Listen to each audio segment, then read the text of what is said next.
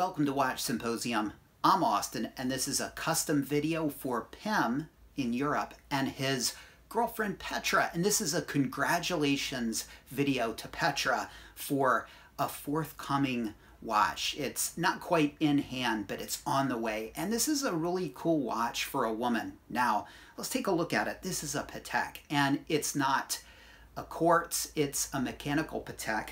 You can see it's blue, and I'm wearing some blue in honor of Petra's forthcoming acquisition. Let me read a little bit about it. It says, Patek Philippe has launched a brand new self-winding mechanical ladies watch designed to set the pace of life in style for the modern active woman. A new embodiment of feminine elegance. The 24 Automatic is the first model in the collection to feature a round case. So I guess this is a big thing. Now this is a steel watch, and that's kind of big when it comes to Patek. They usually do precious metal pieces, but this has a round case. That's something I love. I mean, a circle is a symbol of infinity. What better to measure the infinite time than a circular watch? That's why I like circular watches. The steel version with diamond set bezel is available with a blue sunburst or a gray sunburst dial with black gradation. The beating heart of the timepiece is the caliber 324 SC self-winding movement, which is visible through the sapphire crystal caseback, displaying hours, minutes, and sweep seconds, and the date in a small aperture at the 6 o'clock. Let's look at the technical aspects of the watch. It's got a sapphire crystal in the front and the back, a display case back to see that beautiful automatic movement. It's water resistant to 30 meters, that's enough. You can still swim with that watch. I don't know if I would, but you could. Certainly okay for splashes. I think water resistance is really important, especially if this is going to be a daily wear. You don't have to worry about a leather strap getting wet, so I like the water resistance and the fact that it has the metal bracelet. It's a 36 millimeter watch, which is nice. I mean, that's a good size. I think that's a good size for a man or a woman. For a woman, it's big enough. It's not, it's big enough to be a daily wear, very legible. I think that's a great size. It's very thin, 10.5 millimeters. So that's really nice, really elegant. You can see it here from the side, very beautiful. And as far as the diamonds go, it's got 160 diamonds on it and 0.77 carats. That doesn't mean anything to me. Maybe it does to you guys. I know less than nothing about diamonds, but 160 of them, that's quite a lot. All right, so it's got a steel bracelet, fold over clasp. And let's talk a little bit about the movement, the 324 SC movement. And I'm not going to go into the real technical aspects of the movement, but it's got 35 to 45 hour power reserve, 29 joules. It's got that 21 karat gold central rotor, very beautiful. Again, you get to enjoy that through the display case back. And then it's got some Patek proprietary goodness in the movement, the Gyromax, the Spiromax, which are, developments in regard to the mechanical movements. And it's got the Patek Philippe seal. So I think this is a beautiful watch. Aesthetically, I love the blue dial, and it's fancy but not over the top. Certainly not for a woman. Diamonds are fine for women. They can get away with it. With guys, diamonds, precious metal watches, you're entering the territory of the feminine, so you gotta be a little bit more careful than women. So this is perfect for a woman. Looking at the dial, it's got hands that kind of remind me, well, they're almost similar to the Nautilus hands. So a very Patek design. I like those a lot. And the numerals on the dial, very attractive. And the date placement, unobtrusive at the 6. I love that. Rolex will never do that. I wonder, people would just react so negatively to them changing. They could never do it. It's kind of too late. They would look like they're following suit with Omega or some of these other brands that have put the date at the 6. It's a great place for the date. I love having the date. The date's one of those things where it's just a trade-off. I mean, it's so important to have, but where do you put it? I thought, could you like put it on the side of the watch, like on the side, and you kind of look at it like that. Anyway, I don't know if there's really a good solution, but this is about the best solution for it.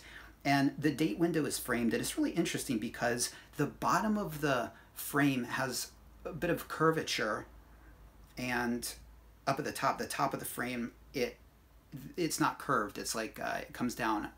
The angles are hard angles, like 90-degree angles. So just kind of an interesting little aspect, a nuance to that frame that's really nice. And of course, it says Swiss made right below that.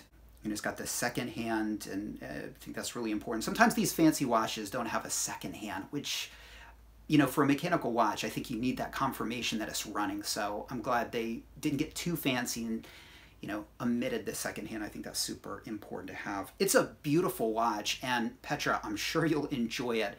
This is a great, well, I don't know if it's a great daily wear. It might be a little too fancy for that, but you could wear this as a daily wear because, again, it's not over the top. I mean, it's not precious metal, and there are not too many diamonds, just enough. So you could wear this every day, and I don't think anybody would think you're sort of overdoing it as far as you know, the watch goes.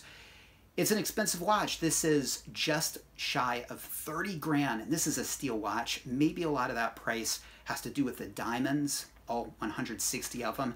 It's Patek though, and this is an heirloom piece. Now, Pim and Petra are girlfriend, boyfriend, and this is a really expensive watch. I don't know who's footing the bill for this. I won't ask, but if it's a gift, it's an incredible gift, and a gift many people would probably say you want to reserve for perhaps a wife. But anyway, we'll let them sort that out. It's an awesome watch. It's an awesome watch for a woman, and there's a real pleasure as a man to see your woman with a beautiful watch on her wrist. I've got to do it once when my wife wore her Omega when we traveled to the States. It was so cool. I got to look down and see this beautiful Omega constellation taking away, and she came back to Japan, took it off. I've never seen it on her wrist since. I'll make a video sometime of that watch, but as a watch enthusiast, it's really kind of nice and satisfying to look down at your partner's wrist, whether it's your wife or girlfriend,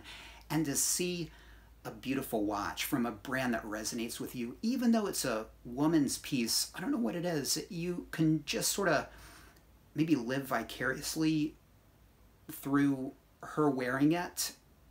You know, if you're a Rolex fan and you look down and you see that, I imagine it would be kind of a buzz just looking down and seeing a Rolex. You know, I was in a pool the other day, a woman climbed out, she had a two-tone Datejust on, and I got a little bit of enjoyment from spotting it and looking at it and seeing her pulling it out of the water, and it was just dripping with water.